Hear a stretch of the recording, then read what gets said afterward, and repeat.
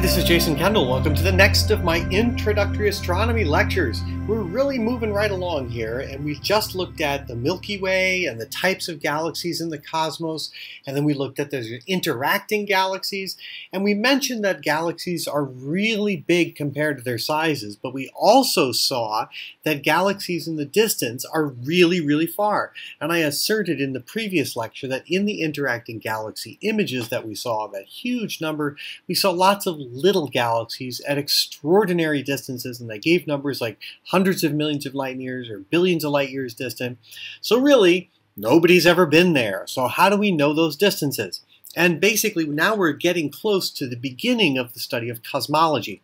Cosmology is the study of the entire universe, and we're going to be looking at the physics of the whole universe, how things are distributed on big scales, how things move on big scales, how the universe has changed from the beginning of time to the future, and what the age of the universe is, how it began, and what ultimately it will become. So cosmology is broken up into four big pieces. There's four pieces, but I call zero homogeneous isotropy because it's kind of a zero thing as its underlying assumption.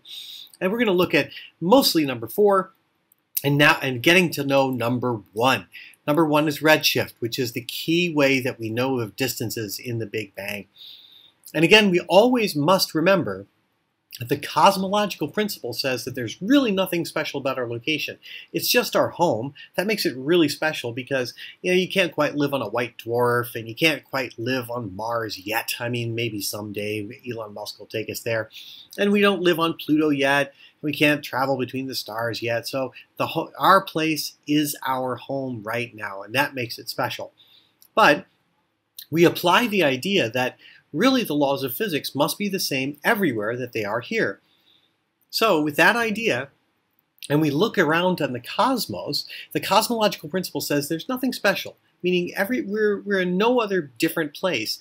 But yet you notice that when we look in the sky, we see that basically everything in the sky is roughly the same thing in every direction. It's called isotropy. And if you combine it with the cosmological principle, it says that nothing's really special, then isotropy isn't really that special. So therefore, everything is pretty much homogeneous everywhere. And so that means anybody on any galaxy ever seen by anyone, if they have people out there on those distant stars, then they would see the sky roughly the same way we do. Maybe there'll be more galaxies, maybe less. Maybe there'll be more supernova, maybe more gas, maybe less. But they're going to see galaxies, they're going to see supernovae, they're going to see stars and planets like we do. So it's going to be the same stuff. So now we're going to look at how we know the distances to the galaxies. And so we start from the idea of Hubble's law. And Hubble's law is something very interesting that said, wow, well, we're going to get to it next time, really the detail about Hubble's law. But basically, Hubble's law relates the distance, d, to the recession speed of the galaxy, how fast its redshift indicates it's rushing away from us. And so it's proportional to, the distance is proportional to the speed v, the speed that's rushing away from us, which is inversely proportional to the Hubble constant, which is h naught. And that is for nearby galaxies. And for nearby galaxies, we can simply measure what's called the redshift. And the redshift is z. And z is the shift in the wavelength of light from its rest wavelength times the speed of light c, divided by h naught. So the trick is we got to figure out how to get this h naught number, because how do we know what the heck it is? All right. Our goal is to find this magic number that gives us the distances to the far, far galaxies. And we'll just describe its origin next time. But there's no real way you can get it universally. I mean, it begins with extraordinary expansion, as we'll see next time. So we're going to look at the way we get up to redshift. And the idea of redshift was known for a long time, since the 1920s. That's how Edwin Hubble determined how far things are. But we're going to look at that more carefully soon. But there's no one single distance method that gets you everywhere across the entire universe. Some things are good for close things. Some things are good for far things. Some things are good for really far things that aren't really too far. And so we call this a bootstrap process. You pull yourself up by your bootstraps and you get yourself out the door. So we find distances to near objects, and then you find something like that near object at a farther object that encompasses it or is next to it, and then you calibrate that you find some new way of seeing something that's farther and presumably brighter and easier to see than the thing that was closer, that was relatively dim and can't be seen from so far away. The trick is, though, and this makes it really a problem, is that errors get made. Mistakes are made. So let's look at the nearby thing. Way back, we talked about Henrietta Leavitt's luminosity period relationship for Cepheids that she discovered. And that is one of the most important relationships, but it can only get you about 100,000 or so light years, or 150 million light years or so. And that's if you use the Hubble Space Telescope. But that's hard to do with the Hubble Space Telescope because you need lots and lots of time, hundreds of Hubble orbits, and that means you have to have one of the best reasons ever to actually go hunting for Cepheids in some really distant location, because the Hubble Space Telescope is an extremely expensive thing to run, and people don't give up their orbits very well, and you have to put in a decent proposal so that you can push people away, because there's only so many times that the Hubble Space Telescope can orbit the Earth in its lifespan. So use it wisely. Finally, Cepheid relationships only really work for spiral and irregular galaxies because that's where the star formation is going on. You got to have young, hot stars in order to make Cepheids. And so the farthest you can really get with Cepheids, since you can actually try to identify individual Cepheids, is about the Virgo cluster of galaxies, which is about 60 million light years away or so, 65 million light years away. That, at 65 million light years away, is very nearby in terms of the universe. All of the galaxies that we looked at in those interacting things are within 10 to 20 to up to 50 or 70 or less than 100 million light years away. And the things in the background were much further. So really we're trying to get to the grandest size scales, how we can know things that are billions of light years away, not just millions. So here is what we call the cosmic distance ladder, where we start with parallaxes, and use proper motions and main sequence fitting or cluster diagrams. Hyades is critical. Cepheids and Lyrae get you out to the Large Magellanic Cloud and out to Virgo cluster with the Hubble.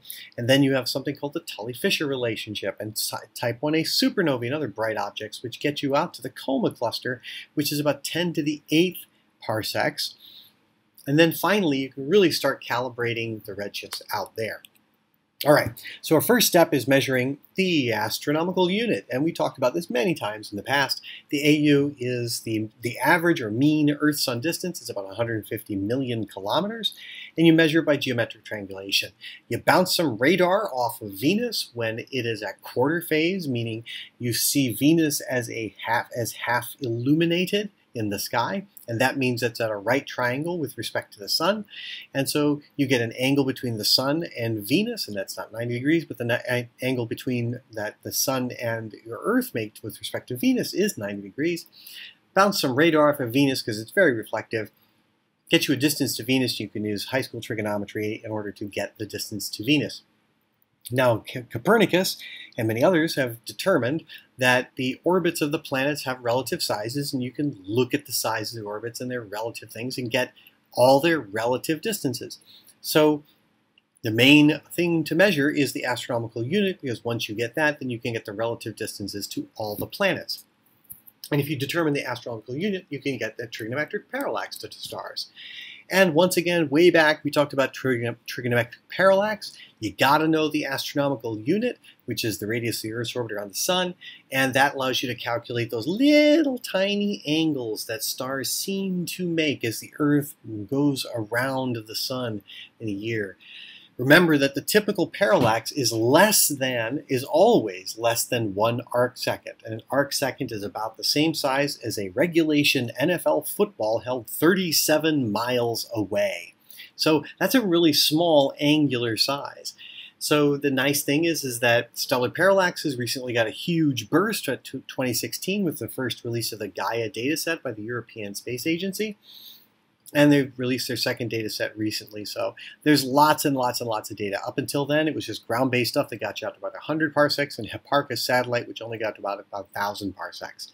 And now, with this data, you can get the absolute distances to things. If you can get absolute distances, you can use the inverse square law for brightness to get their luminosities. And so we can use that to get spectroscopic parallax. So what we do is we find typical clusters of stars, and the prototypical cluster is the Hyades cluster. And we make an HR diagram based on the difference in brightness in two colors, the B minus V, and two different filters, and compare it to the brightness seen in the V, that's a standard color magnitude diagram, or HR diagram. And the shape that it makes is the Hyades has a distinct main sequence, and we figure that all stars are the same in the cosmos. So if a main sequence is below another main sequence, that's because it's farther, not because it's a different kind of main sequence. No, it's just that it's farther. Maybe it's made up of a slightly different population, but that population but that doesn't account for huge differences in the HR diagrams. The major differences between the brightnesses of a full HR diagram between two clusters is because of the relative distance.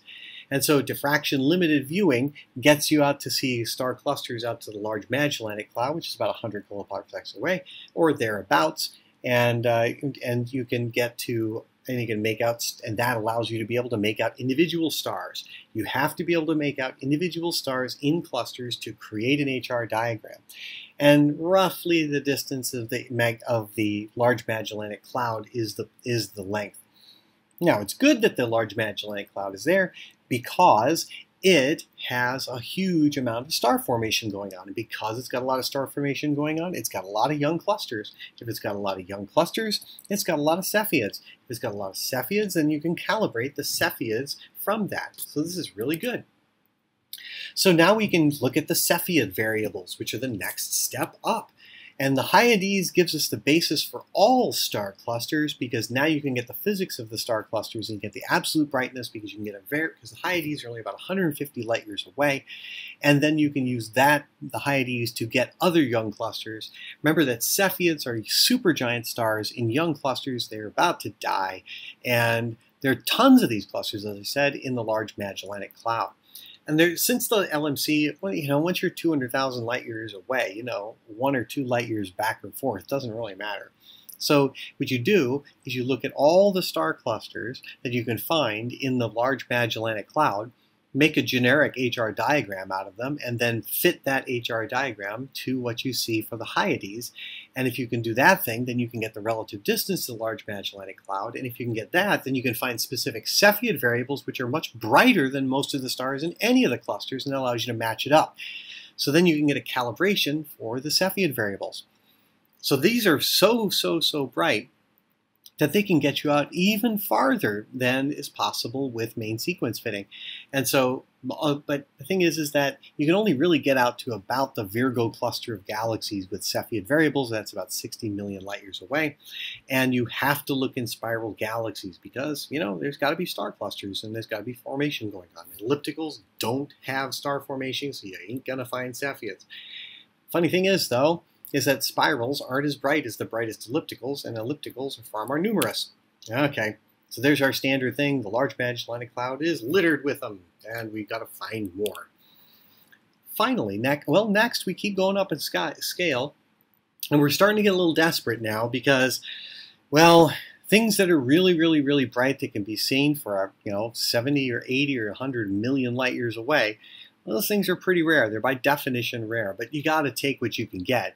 And so maybe you can find type 1a supernovae, which are standard candles of some sense, because they happen in a very specific way as the star explodes, because the white dwarf explodes because it just gets 10 extra atoms of hydrogen on it and explodes exactly the same way each time. So therefore it's a type of standard candle. Now you can also get a relationship for planetary nebulae, which are the shells of dying stars. So the brightest planetary nebulae are probably at roughly the same brightness because they all come from roughly the same kinds of stars. So if you find bright planetary nebulae, you can make a relationship for their rough luminosities and get something out of that. Also, you can say, well, what are the distribution and sizes of globular clusters in the Milky Way? And by studying globular clusters in the Milky Way, you can determine roughly how globular clusters go in terms of their luminosities. And so hopefully you can make out something with that.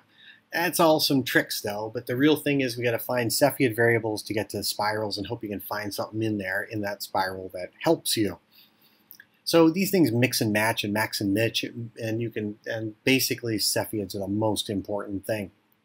But the good thing about getting out to the Virgo cluster is it starts to the very beginnings of getting us a local estimate of the expansion rate of the cosmos. Now the Virgo cluster is approaching, the local group is approaching the Virgo cluster, so it's a little tricky and you got to take into a lot of motions and things like that, but we're getting close. Now then we can do a new thing is once we have a distance to the Virgo cluster, we can assume that galaxies are similar objects to nearby ones. Remember when the Herschels did star counts? Well, people do that with galaxies too. And we assume that certain kinds of galaxies are certain kinds of luminosities, and it gets kind of dicey. But if you look at enough of them, you can find correlations between luminosity and some distance-independent property. And large samples also help you remove the Doppler effect due to redshift of the motions of intrinsic galaxies during their space. And that's called their peculiar motion. Finally, there's two major things that are looked at, and they're called, one of them is called the tully-fisher relationship for spiral galaxies, and it's found that spiral galaxies have a luminosity that's related to their rotation speed. And you can use 21 centimeter radio emission in order to determine the rotation rate. And that's a very specific wavelength, and it's not littered with a bunch of other stuff, and 21 centimeter is pretty bright and can be seen for a very great distance. Also, there is a relationship in elliptical galaxies between the absolute luminosity of a galaxy and the line widths of the absorption features inside of the elliptical galaxy. So you can measure the absorption line widths of the spectra, and the absorption line widths are a measurement of the random motions of the stars in the elliptical galaxy, and the more random motions there are, the broader the lines. The broader their lines there means more motions, which means that there's more gravity. If there's more gravity, there's more mass, so you can determine a relationship between, if there's more mass, then there'll be more luminosity. And if you get an HR diagrammy of a kind of a population 2 sort of thing with all these ancient galaxies, then maybe you can make a relationship between the width of the absorption lines of an elliptical galaxy to its absolute luminosity. And that's also how we get the large mass differentials between them as well, is by looking at this particular relationship. So let's go back to pretty pictures, because pretty pictures are always fun. This is a wonderful image of the Virgo cluster of galaxies, which is in the constellation, of course, of Virgo. It's about 70 million light years away. But let's zoom in on the center of it. And if we zoom in on the center of it, we find we have a couple of ellipticals, but we have a few spiral galaxies. And those spiral galaxies, we can measure their rotation speeds. And why do we measure their rotation speeds? The faster they spin, the more massive they are. The more massive they are, the more stars they have. The more stars they have, the brighter they are. This particular thing only works with spirals, and the Virgo cluster has a number of spiral galaxies. So the tully-fisher relationship, which is a distinct relationship between the rotation rate of a spiral galaxy seen edge on and its luminosity, therefore its mass, is actually something that is very important in looking for distances to clusters of galaxies and individual galaxies too. So the tully-fisher relationship works for spirals, and all of these spirals can have their distances measured in this similar way. And we have, of course, our face model from whatever magazine, finding that in 21 centimeter radiation, exactly what happens, how do we measure this thing, is that the spiral galaxy, the hydrogen gas, is emitting at a specific wavelength of light. And each of the 3 little graphs shows the wavelength that it's emitting in a narrow band. However, if it's approaching us, if it's in a gas cloud that's approaching us, the frequency of the 21 centimeter radiation will be blue shifted towards a shorter wavelength. Maybe it's 19 centimeters. And if it's in the center, it will be unshifted, so it stays at 21. And if it's redshifted, maybe it's 25 centimeters or 23 centimeters or something like that. And the greater, and so when you add up the entire thing, you can't necessarily make out the entire galaxy unless it's very nearby, say in the Virgo cluster. Then you can say, oh, this is a spiral galaxy. It's got a really broad emission line. If it's got a broad emission line, because you add up all this stuff together, then you see that it must be rotating fast. And the faster it's rotating, the brighter it is, because the brighter it is, the more massive it is. The more massive it is, the more stars it has. And for spirals, that means bright stars and O and B type stars. All right, so the Tully-Fisher relationship is probably one of the most important relationships that is used for cosmic distance studies, because they're very, very bright. You don't have to wait for serendipitous things like supernovae, and you can't try to hunt out and scour out a whole bunch of tiny little point sources like planetary nebulae or bright supergiants or something like that. No, you just say, find me some galaxies. I'll take their rotation rates and I'll try to get a relationship between them. And so Tully and Fisher made a lot of hay out of this thing. And so all you have to do is calibrate it with a whole bunch of different relationships, and utilizing the distance to the Virgo cluster and calibrating the Tully-Fisher relationship using that. And then all you do is say, okay, what's the rotation rate? And determine that the faster it's rotating, the more massive it is. The more massive it is, the more luminous it is. And so we can get the luminosity in terms of comparison to the sun. All right, once you've calibrated the Tully-Fisher relationship, you may keep going further to find things that are even brighter than spiral galaxies, because maybe that 21 centimeter line is dim or fuzzy or hard to find. And those things are like a type 1a supernovae. And with all of that, then we can finally get out probably to Redshift, and all these things get you about 1 billion parsecs or a gigaparsec. And the last thing you're hunting for is redshift distances. Redshift is the thing that comes after everything else. So remember, each one of these steps was calibrated on the feet of the one before it. Each step depended on accurate measurements of the one before it. And so you're trying to measure that finally, if you can get accurate distances to far galaxies, then if you can measure their redshifts, we find that the farther away the galaxy is, the greater the redshift it is. So we can then estimate, like we had that equation right back at the beginning, where we said, what's the distance? It depends on the speed with which it's rushing away from us. And in nearby galaxies, out to a few 100 million light years, maybe half a billion light years, is pretty much a linear relationship like we saw. So the Hubble relationship is a measurement of the expansion rate of the universe. And so all we have to think now is that the redshift is a good distance indicator, because the farther away they are, the faster they're rushing away from each other. And now once we've calibrated the Hubble relationship, we can then measure things, the distances to very far galaxies, simply by taking a spectra and seeing what the redshift is. So all of these things are critical measurements. And of course, the most critical distance is to the Large Magellanic Cloud, which calibrates the Cepheids. And the Cepheids then get tweaked because maybe we find a type 1a supernovae floating around. And that's really important because those are extraordinarily bright beacons that can be seen up to billions of light years. And since it's about not Doppler shifts, we have to actually understand how galaxies are moving in space, because we need to study, because they're not just standing still, they are moving. Like the Andromeda Galaxy and Milky Way are going to collide in 4 billion years, in about 4 billion years. So galaxies are on the move, and that can add to the Doppler shift. So the nice thing to know is that lots of different measurements and lots of different ways to calibrate the redshift relation give almost all the same results between 60 and 67, 69 kilometers per second per megaparsec. Therefore, what this means is every megaparsec, every 300 million light years, 3 million light years, every 3 million light years, a galaxy is rushing away maybe 70 kilometers per second faster. 6 million light years, it's rushing 140 kilometers per second away. At 10 million light years, it's rushing, 30 million light years, it's rushing 700 kilometers per second away from us. So the faster it's rushing, the farther it is. And what's nice is there's many ways to measure this, and they're really close to each other.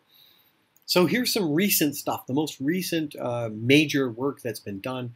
The first was in 2012 by the WMAP probe, the Wilkinson Microwave Anisotropy probe, and they quoted the expansion rate at about 69 or so, plus or minus 0.8. So you can see what the error bars are. It just demonstrates how well they know their data. And so that's about 69-ish or so, and it's pretty good, and these are incredible measurements. We're in the era of precision cosmology. David Spergel would get mad at me for calling it pretty good. This is an astonishing achievement with the WMAP. And then European Space Agency's Planck mission came along and did some revisions and made some tension with that by quoting something in 2015 of about 67.8 or so. And that's really close to the WMAP, but there's some tension there. And then finally, the Sloan Digital Sky Survey looks at various things. It looks at galaxy clustering, and that helps how galaxies cluster is also affected by the expansion rate.